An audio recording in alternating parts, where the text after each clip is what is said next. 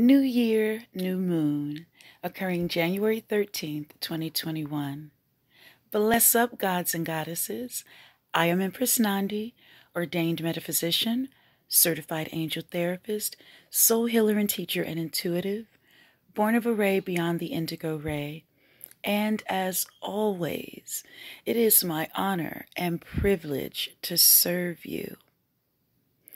Before we get into this new moon, please hit that like button, share this video, make sure you have comments to add below, and hit that notification bell to stay in the flow of wisdom.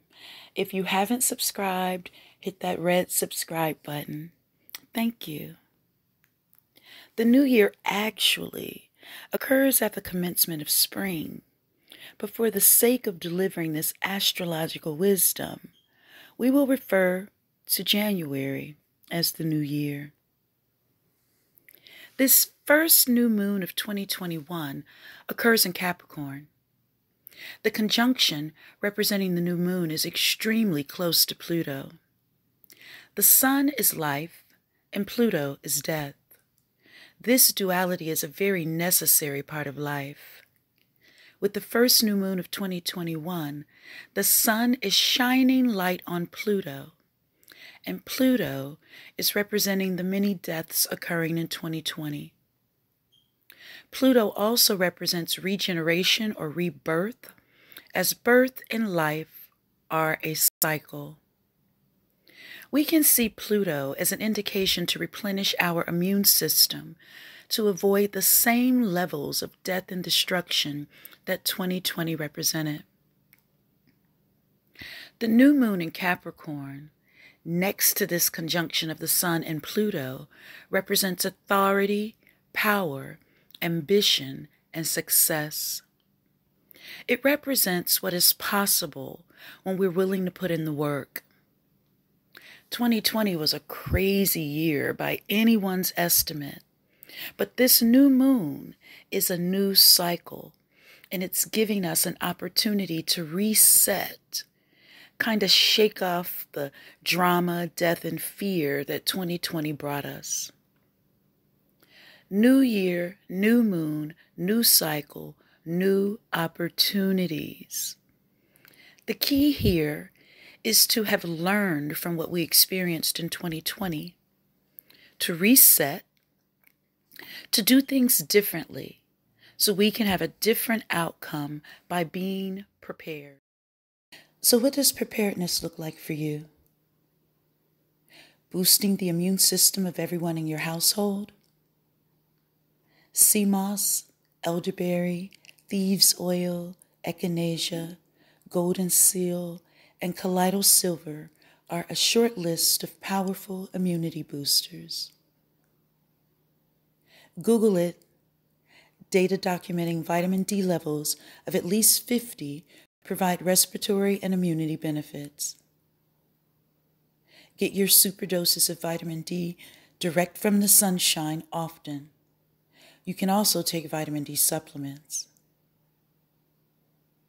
Take advantage of this downtime. Shield yourself in divine light and love. Lift your spirits, lift your vibration, and this also will boost the immune system. See yourself, empowered creator, crafting power to affect and direct consciously chosen physical experiences. Going within more often, trusting divine guidance more often, invoking divine creative power more often. Some parts of the world are on strict lockdown right now. Maybe preparedness looks like a vacation while you're still able to travel. Perhaps it includes growing your own food, starting an online business or degree program. For some, it may include taking the injection, while for others, it's a hard no. Boosting the immune system naturally is preferred. Is it time to relocate, reevaluate, revision a world healthy, peaceful, prosperous, and free, liberated of mandated inoculation or F to the EMA camps. Whatever preparedness means to you, Saturn is around the corner, and Saturn is often about obstacles. So the relevance here is if we are prepared, if we are truly learning any lessons from 2020, this Saturn appearance won't affect us as much. But if we're still moving in old, non-fruitful patterns, then this new moon can be more complicated, more difficult for us. 22 hours after the new moon, the moon will reach the conjunction of Saturn, Mercury, and Jupiter. Because of the fast movement of the moon and the slow movement of Saturn, the moon will act as a detonator. Boom, shakalaka boom. Saturn's influence will trigger a chain of events. Saturn represents what we just went through in 2020. If you've learned and prepared yourself, made adjustments toward right order, Saturn's influence won't be as significant. Mercury is in the mix, and Mercury is all about intellect, communication, and listening. It could represent the news. It could represent your communication with others. It could also represent listening to your higher self. Boom, shakalaka, boom. Mercury in Aquarius requires us to be inventive, to look to the future, and to leave the drama and trauma of 2020 behind us. Jupiter represents hopefulness, optimism, and great expectations. Because Jupiter is next to Saturn, it will help us, influence us, push us to find innovative ways to keep moving forward, further and further away from the conditions of 2020. Jupiter, Saturn, and Mercury next to one another in Aquarius depend on Uranus, and Uranus represents Aquarius, and it's in Taurus, right next to Mars and Lilith, aka the Black Moon. Mars, the god of war, is also here to trigger our fight-back response. It is here to tell us to defend ourselves against this biological and spiritual warfare. There is tension in the picture that could create a potential explosion around the moment when Mars will have the strongest influence with Uranus. Uranus represents the soul's desire to free itself from tyranny, indoctrination, depopulation, DNA manipulation, hysteria, fear-mongering, isolation, and reptilian New World Order control. Collectively, we don't like what this world has become. We want to free ourselves. Uranus is the future. Uranus is change. Mars will arrive in Taurus on the 6th of January.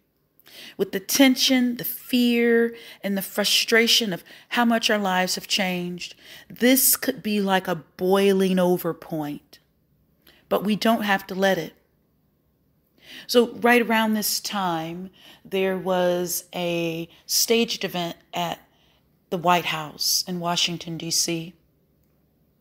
It was an event to invoke anger and feelings of injustice, feelings that would further contribute to the low vibrations that are being used against us, that are being used to put us in hypnotic states, that are being used to keep us in feelings of fear and hopelessness.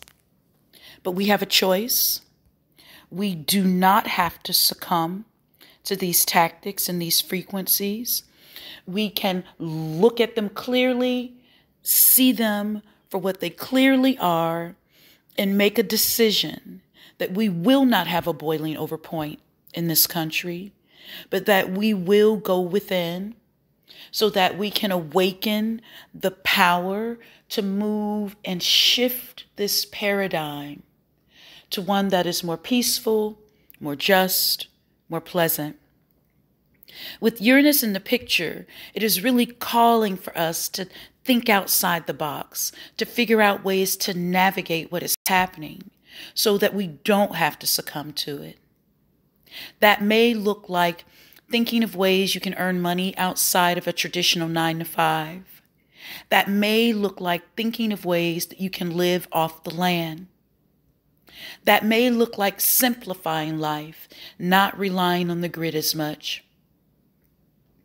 This configuration is one with great tension, and later on in the month, around the 20th, it gets even more tense.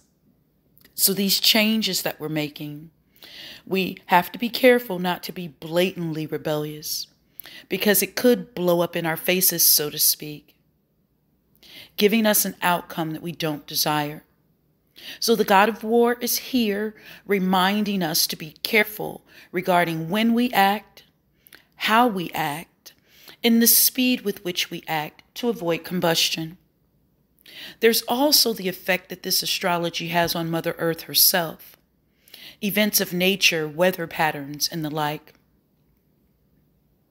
Mars is like an accelerator, and Saturn is like the brakes. Our existential vehicle relies on us to know when to accelerate, when to brake, when to reverse, or when to move forward. Around the 16th of January, the moon will start moving into Pisces and Neptune, which are very watery aspects. That could even indicate some type of plumbing issue or water issue involving home or with your vehicle. Perhaps you need to protect your pipes from freezing temperatures or make sure the car radiator has sufficient water. The moon in Pisces and Neptune could bring lots of rain and potentially floods in some areas. This will be a period lasting about 2.5 days, so just be on the lookout for water-related issues. The moon reaches Chiron on the 18th of January. This could be a positive indication for our health. Perhaps there's a new discovery, a new way of dealing with these biological agents, viruses, and illnesses. Perhaps we're more collectively focusing on our health and boosting our immune systems, eating foods that bring life force within us. We need to change the way we deal with life on this planet. We're being forced to change, so let's embrace the change. Let's have some level of control over the direction of the change. Let's return to nature, aligning with the natural order that governs all things. Be very careful on the 20th, especially, and the 21st of January. The moon will arrive in the already explosive conjunction of Mars and Uranus, amplifying it. So don't get caught in the wrong place at the wrong time on January 20th and 21st. Speaking of, Inauguration Day is January 20th, 2021. So what's crack-a-lackin' in the cosmos January 20th, 2021, the U.S. Corporation's Inauguration Day?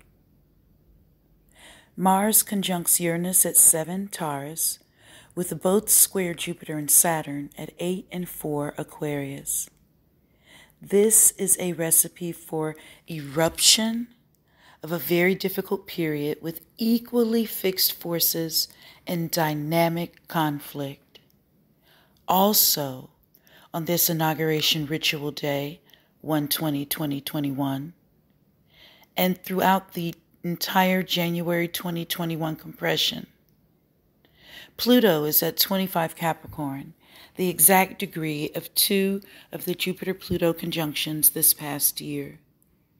Seeds planted, emotions felt, legislative moves made, whatever was expanded or launched in early April and end of June 2020 play a major part in profound changes coming January 2021. Like the 7/26/2020 update to the CDC's shielding approach.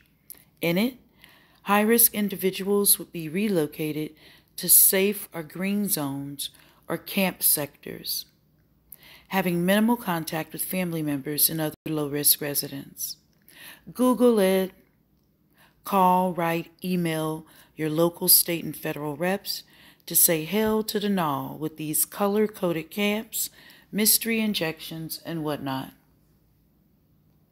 January 20th and 21st forecast a hostile, aggressive environment on these days. Old manifestation is being pushed out.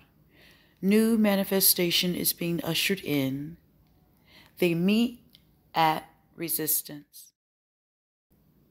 If you find yourself in a hostile or aggressive environment on the 20th and 21st of January, do your best to protect yourself, disconnect, and disengage as much as possible.